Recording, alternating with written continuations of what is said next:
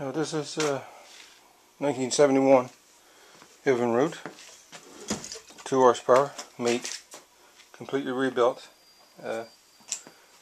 last winter, and I got another one like that.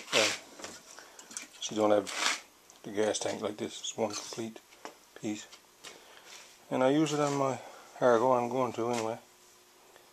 So what I did, I made a mount so the engine could be taken and put on that mount right there.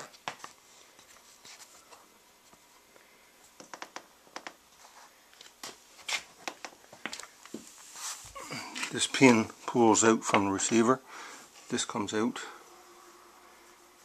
and this air screw comes loose, and this whole thing can pull up. You can select the height for whichever motor you want to use on the Argo. So this slides up, and you bring it right up, and the engine will actually tilt and go down into the Argo itself when you're on the move.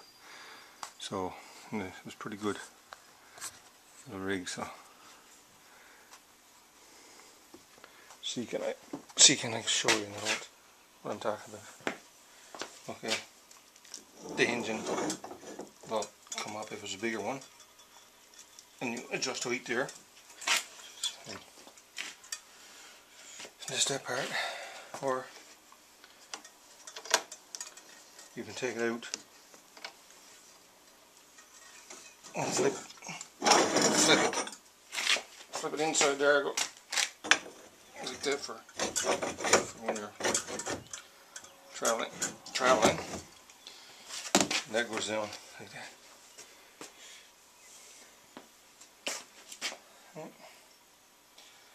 Anyway,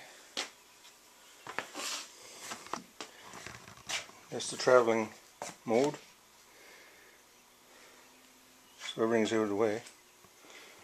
And this all is to the little hitch.